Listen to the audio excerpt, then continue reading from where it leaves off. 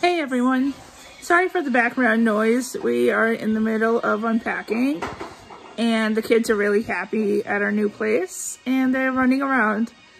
But did you know that Ghislaine Maxwell's trial has been going on for over 4 days? The media hasn't made a big point of covering it.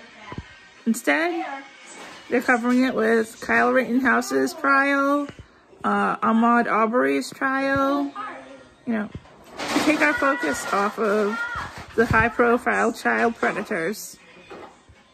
Ghislaine Maxwell is going to list a whole bunch of high-profile people.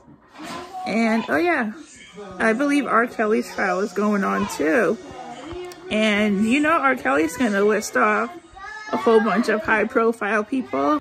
One of Ghislaine Maxwell's accusers knows Tom Parker Bowles, Camilla Parker Bowles' brother. This woman operated undercover back in the 1990s to take down a huge cocaine sting where Tom Parker Bowles sold her cocaine. It seems to me like the royal family has some deep, dark secrets, and they're all interconnected. And you got Prince Andrew connected to this whole child pedophile ring. Definitely a lot's gonna go down. And this woman, I could be wrong, but she seems like an angel undercover. Let's pray for her.